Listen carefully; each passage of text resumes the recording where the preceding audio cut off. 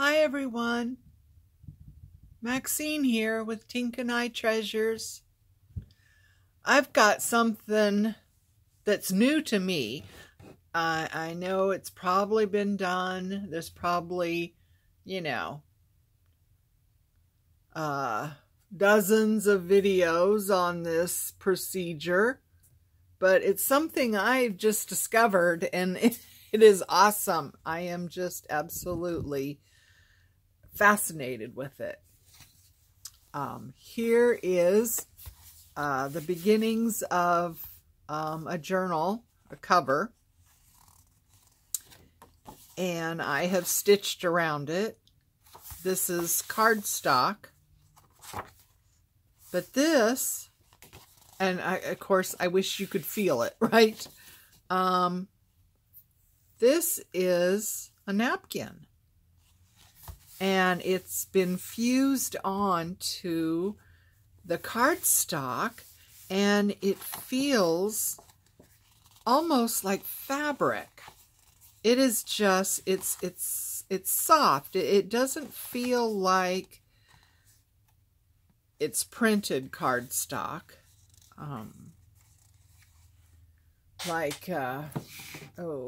Here, this. It doesn't feel like that. It feels almost like fabric. So I'm going to show you how this is done. Okay, so what we need is a napkin. Any kind of napkin.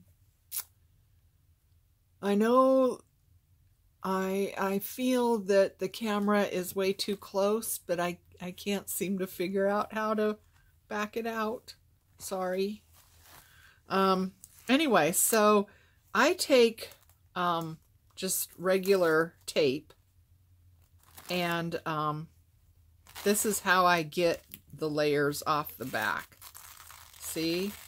You take just regular tape. You can start it really easily and get the back. There's usually at least one layer. I have found in all the napkins that I've had that there's actually 2 layers. So you get that off. And then you find yourself some cardstock.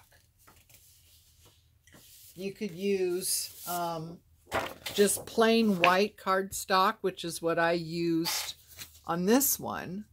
That was just plain white cardstock. But I thought I would try, I have some of this from Tell the Bees scrapbook pad.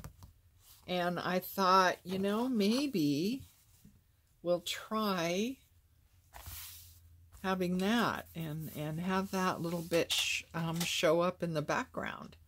So what we want to do is cardstock first, and then plastic wrap.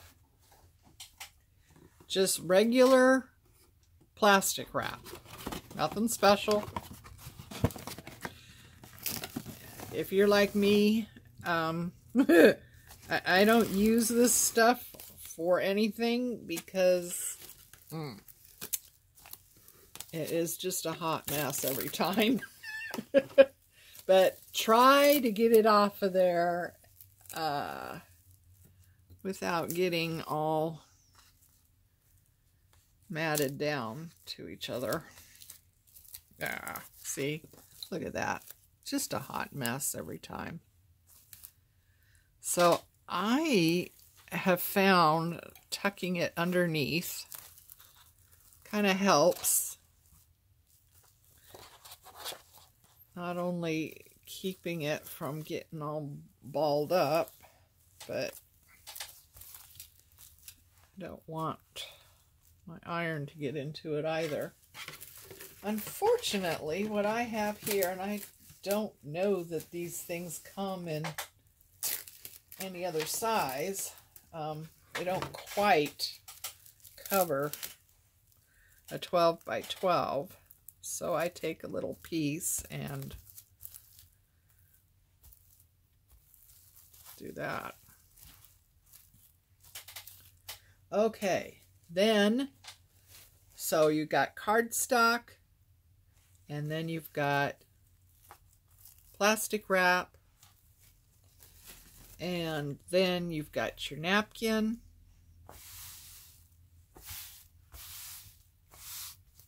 right?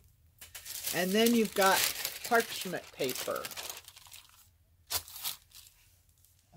Just regular parchment baking paper.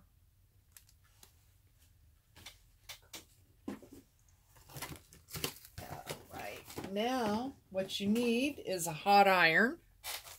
Oh, and I have an ironing thing on top. These are great. These are great. I found this on Amazon, and it's just, as you can see, it's a little bit bigger than 12 by 12, but it's perfect for using in your craft room and doing projects like this.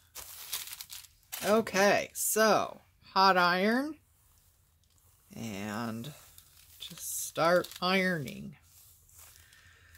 Now, I can't tell you how long to do it.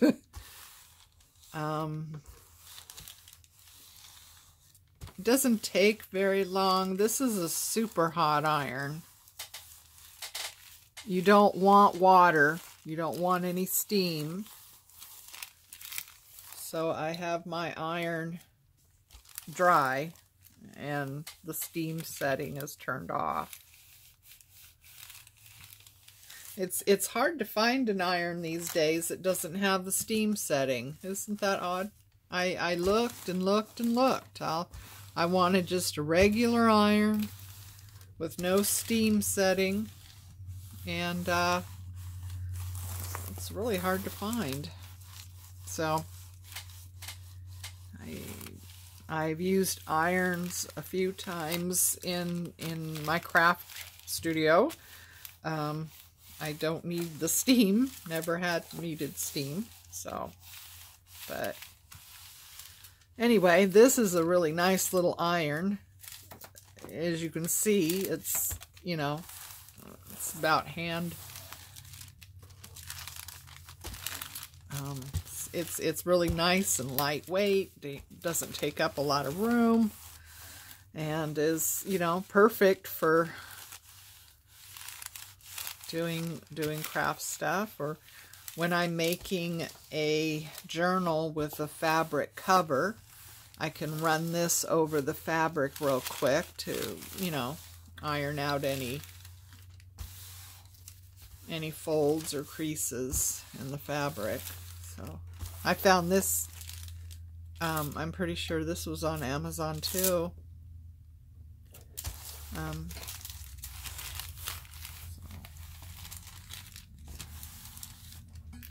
Anyway, let me check a little bit here. Probably didn't get this corner very much. Yeah, you want to make sure that you get your corners, get along the edges well.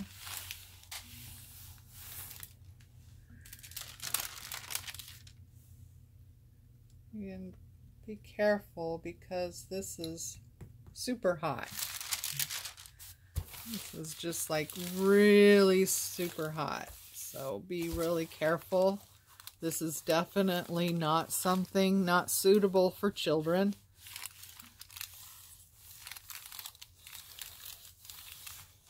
I'm just, you know, just kind of just making sure that I've gotten the edges and the corners good. Okay. Turn that off and unplug it. Set this aside somewhere to cool off. It is really hot. Okay. So, yeah, that turned out really nice. You can kind of see the words behind it. I don't know. You can see that. Anyway, yeah, it's stuck on there. So, what was on the back that you tucked under, you can just take that off.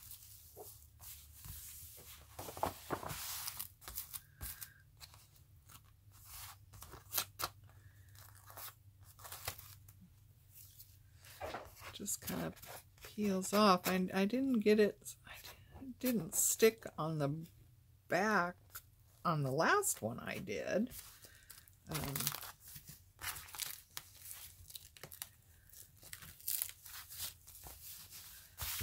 Anyway, so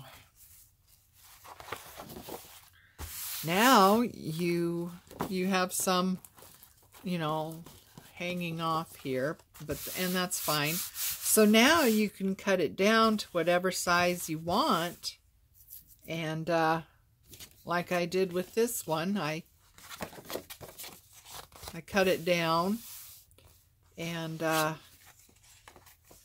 stitched around it. And so yeah, now it's all ready to go, and you can cut it down to whatever size you want.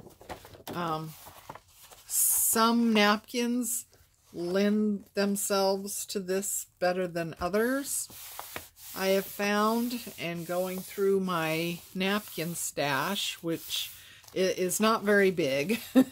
I have a hard time finding napkins that I would like to use. I don't know why that is, but I don't run across a lot of napkins that I like. So I don't know where people find them. You know, I've gone to, well, the stores, you know, they don't really have, you know, they have some decorative napkins, but really not anything I would want to use. This one here, this one would work fairly well. You just gotta, you know, like fold them in half, you know, like for a journal cover, and see, you know, how the design would look. Now this butterfly, well, I don't think butterflies are really upside down though, are they? This butterfly is just flying down this way. So this one would work, I think. This one, I would dearly love for it to work, but no, that's not going to work. So, see, this is the only part that would be good to use. So, I am thinking about doing this process as a collage.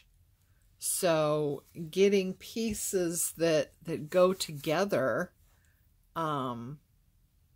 and doing a collage, because this, you know, would be really good for, you know, part of a page for a journal. But,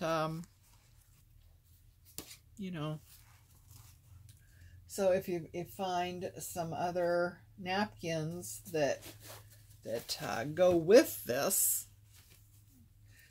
napkin is, I love it. I absolutely love it. And I only got a couple of them. I bought them. I bought a package of napkins from somebody. I don't remember if it was Etsy or eBay.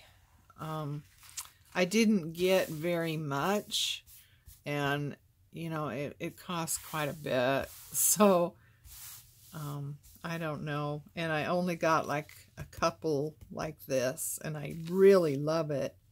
But again, if you fold it in half, that's not going to work for a cover.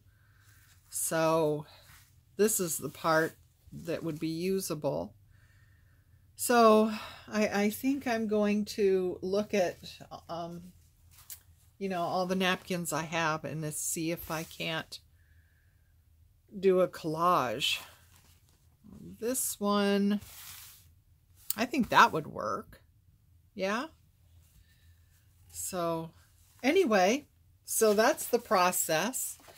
You lay down in the order of laying them down: cardstock, plastic wrap, napkin, parchment paper, and a hot, dry iron. And try it. This just feels fabulous. It's like paper, only it feels like fabric. It is just, I am just fascinated by it. Anyway, that's what I had to show you today. And I might do another video later and show what I've done with, you know, collaging or that kind of thing. So, bye-bye.